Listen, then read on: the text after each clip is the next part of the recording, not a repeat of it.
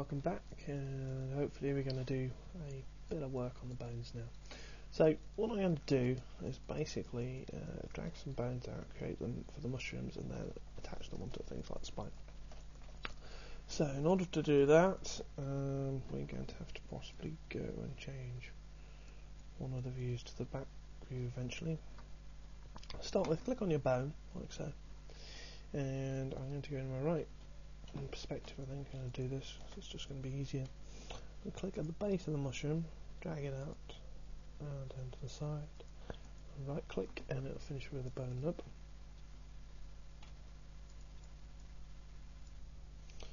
And if you're like me, it will place your bone in the middle of nowhere. You'd have to scale these down and reposition them to max for you. So you'll end up with something similar to this anyhow.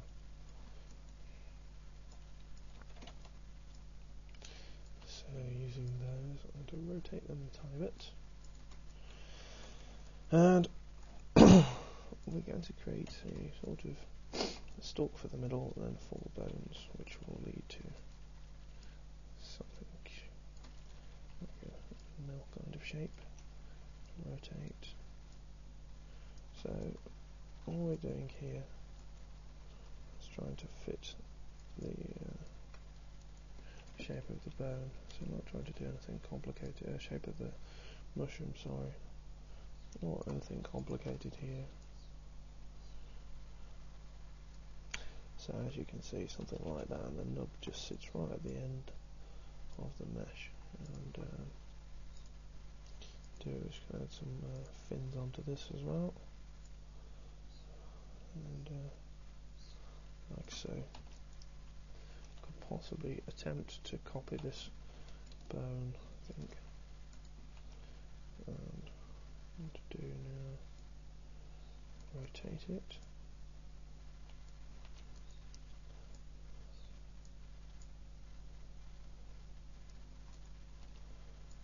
Like I said, we want about 4 of these.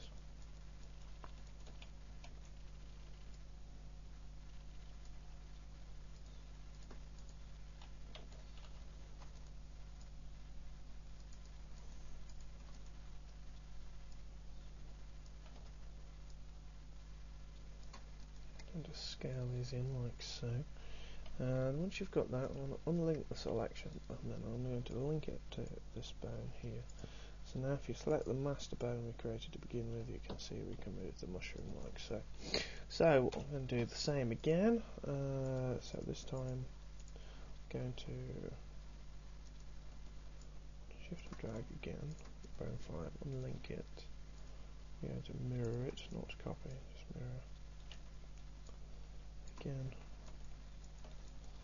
all we're doing here, in fact what we can do is if we select all of our bones and unfreeze everything a second, we can select our mushrooms and unhide selected like so. So now we can just work on our mushrooms, and that saves us a lot of hassle. So basically I'm just dragging this bone in.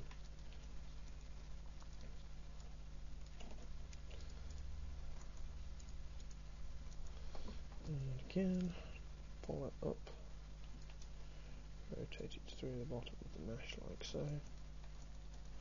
So you don't have to add a lot of bones in at this point. If you want to, you could even just do it with 2 simple bones, which I'll show you. We could try that for the bottom one. You don't really necessarily need these to animate very complex at all. So like we're doing here, all we're doing is just making a simple section of bones like so.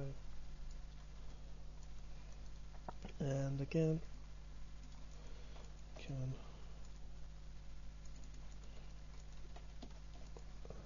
drag and make another bone here.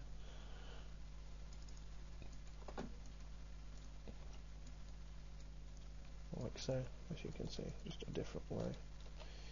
And we have a giant nub at the end here. And of course, like everything in Max, it's always a good idea to call things new, so lower back or lower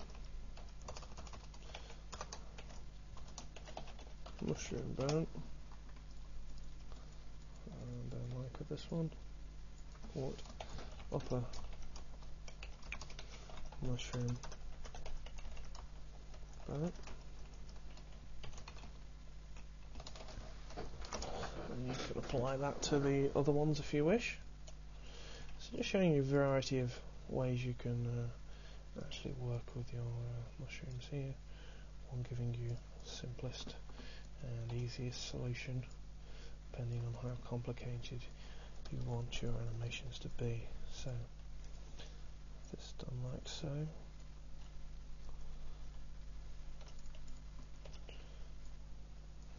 Just scaling down the knobs like this, and we should call this I think mushroom 2.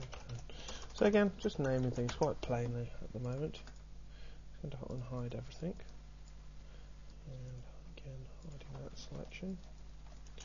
I'm going to hide the main torso mesh for the moment. And what I want to do is then I want to link the main bones to the spines. So I'm going to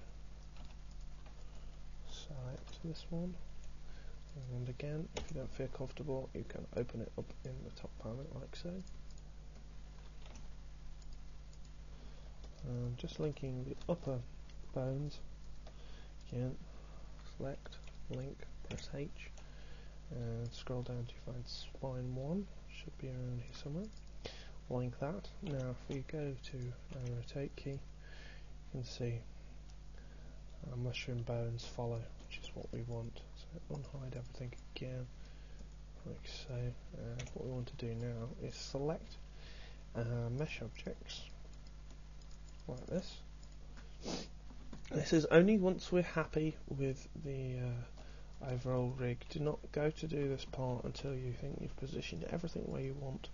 Go scroll down to physique. You can use skin as well here if you're more familiar and appreciate that. Do some nice tools with physique. I'm just with skin. Sorry, I'm just using physique because I want to do this quickly.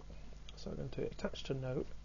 Then you find your root of your skeleton, which is BMP02. Yours probably 01, but because I've got 2 bipeds in my scene, obviously they enam on consistently. So pick your node.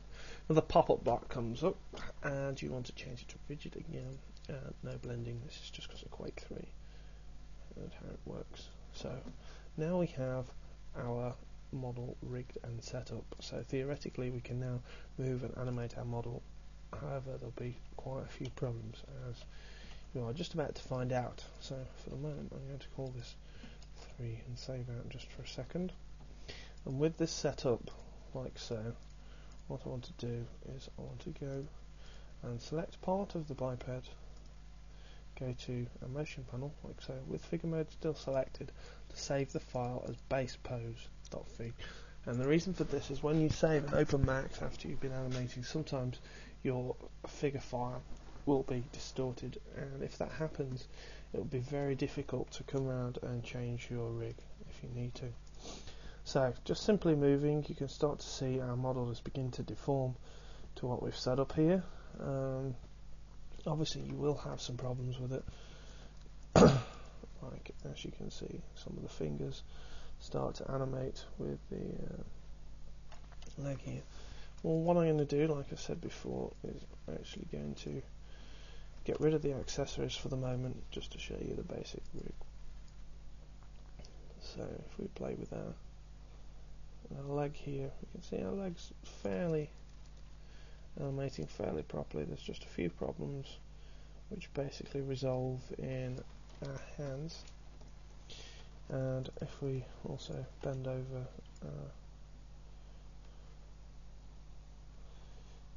torso here, you can see that not all of the mushrooms are deforming to the bones, so we can also play with those. So what we're going to do is literally, you'll just go through your selection panel on physique here, and when you turn on and go down to vertex selection, you can see all of the vertices and what bones they're assigned to.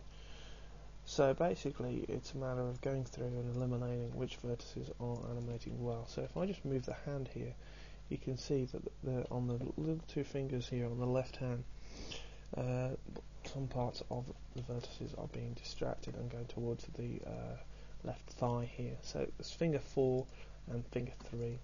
So what we want to do is, again, just go to your mesh, go down to your bottom vertices like so, and if you go to lock assignments, which basically stores where these vertices are assigned to, open up your panel, and you'll see that it's assigned to the thigh, so you want to kill that. And basically I'm going to go down through here until I find the left finger. I'm at 4.1 because I want it to bend at that point. Press OK, and then deselect those vertices, go to the ones next along, again lock your assignments and kill your assignment to the thigh like so. These I want to go to 3.1, or it could be 3.2 depending on how many links you've added in the skeleton. So go across now, move the hand. There's still a couple of vertices which are not doing what we want them to do, so if we lock these and go through, so these aren't assigned to anything unfortunately, so if we quickly go through and assign these, what can happen at this point is, as you're going to repeatedly reassign vertices, some of the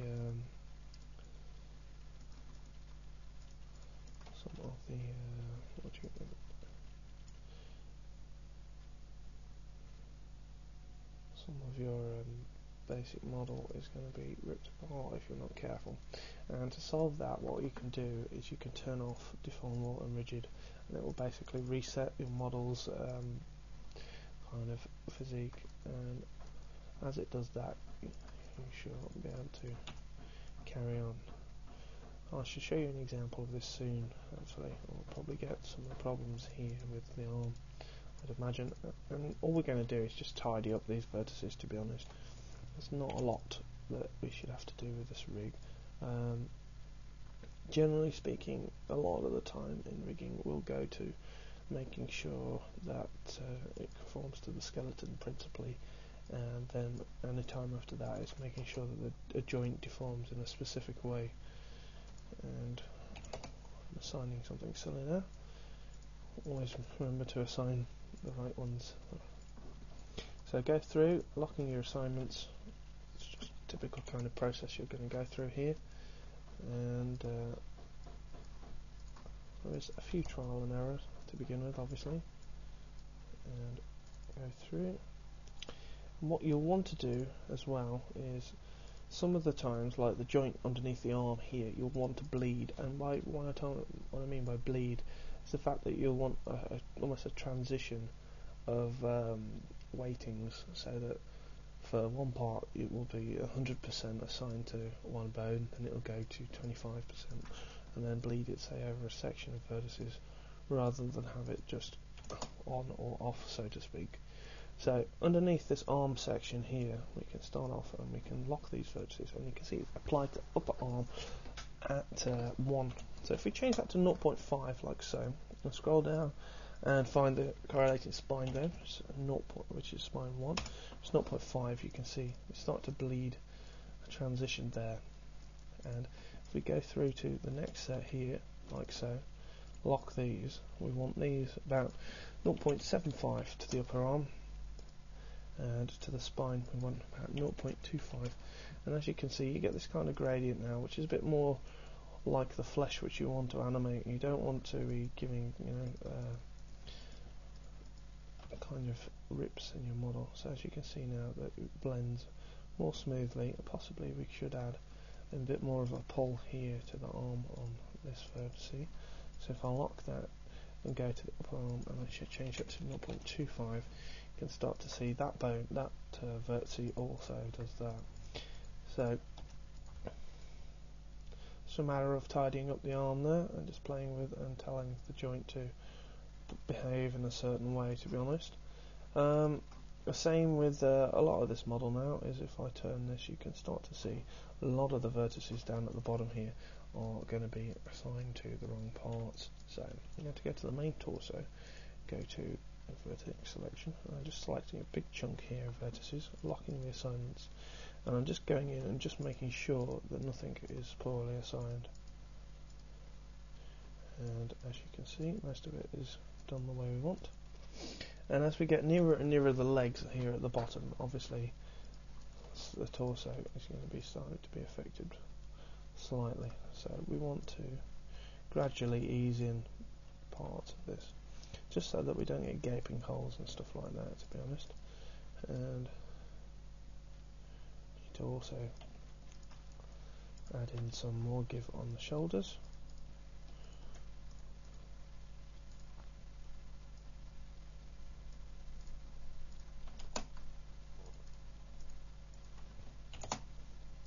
Like so. As you can see, that's gone up out of position. So like I was talking about, go back to deformal, switch back to rigid, and generally speaking it will blend in properly now.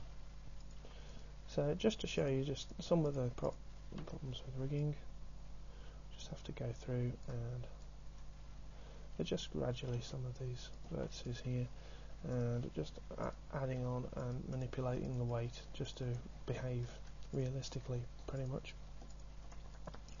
So this sort of process again is completely up to you on how long you want to spend doing this.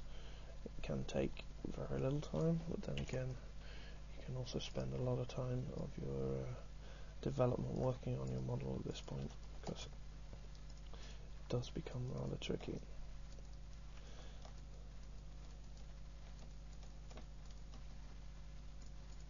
So with that said, to go to mushrooms and see how these are doing.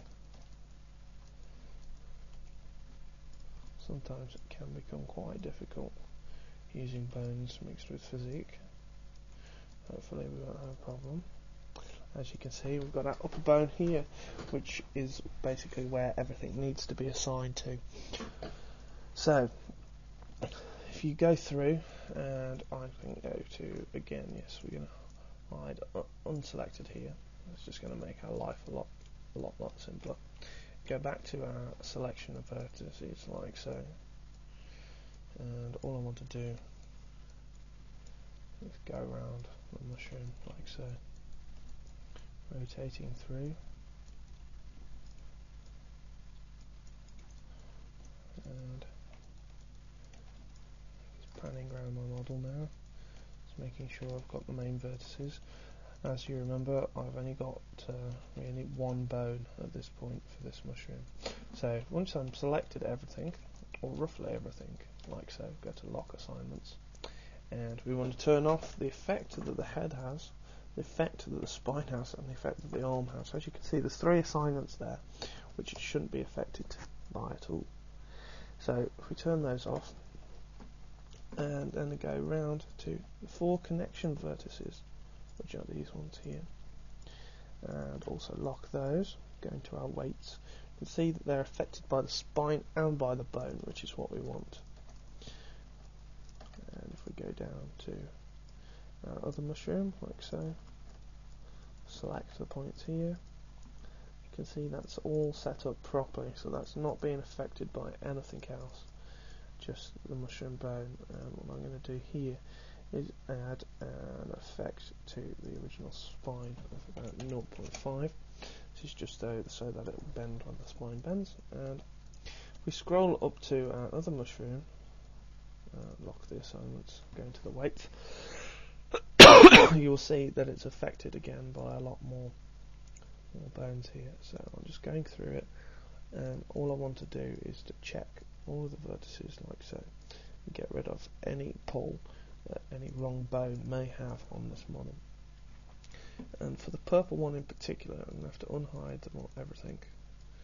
Okay, on to just basically rotate through, see if any vertices are being pulled along, twisted, and as you can see, the top vertex there is not assigned to anything. So if I go through, lock that weight, and go through, you'll find the mushroom bones here, which we can add things to. So if we just add that on like so, there you have,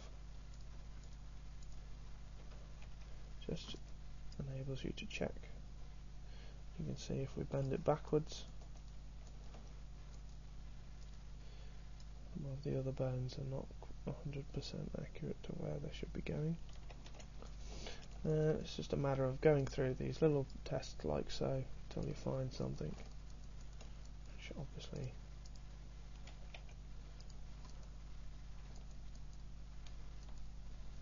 just going through bit by bit and playing until you find something that you need to change here.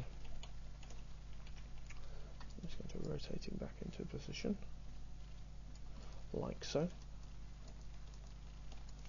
And with this guy set up like this, the next step would be to apply animations. Now, I'm not going to go through the cycles in this tutorial because that's a whole different setup of game development. What we're going to do is use a typical set from Quake 3, which was released by ID. Now, if we go into our time configurations, what we need to do is make sure that this is selected to custom of 15 frames a second. This is very important that you do this.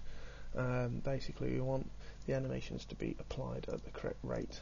So what I'm going to do is going to unhide our original model here and press H. And I'm just going to delete it. I want to take off the tags because we'd like to keep those. And that's deleted now. What I'm going to do is, if you go to your viewer and select BIP02 like so, go to your motion panel, turn figure mode off. If you go to load file, and if you go to your Troll DVD, your source files, and I think it will probably be in your Quake BMP it will be called. However, I've got them stored somewhere else on my computer. What we're going to do is we're going to apply here with just a random animation set. Now, as you can see here, there's a big difference between obviously the rigged section to the unrigged left arm, which I've done on purpose just to show you the difference of literally 3 or 4 little tweaks that we did just to make sure that the vertices would animate properly. So if we go through this and just look, now we can see we've got a whole section of animations which have been applied to our model, which is exactly what we want. And I'm just going to show you another little trick which you can do. So if you go and press H, go to your selection, scroll through, scroll down right to your bones, press select, and right click properties, and go to turn renderable off, press OK, like so. This enables you now, if you want to take a render of your screen, you can now see it without seeing the bones. As you can see there's a big difference between the hand that's rigged and the hand that isn't rigged, and we can really play with this a lot more just to get you a bit more of a completed model. So from here, all you need to do now is to adjust your rig until it's working a bit better, and then we can start to play with the tags. I'm just going to turn figure mode off, and basically all we're going to do now is just start to assign the same principles that you applied to the left arm to the right, work with the right leg, and then we can start with the text.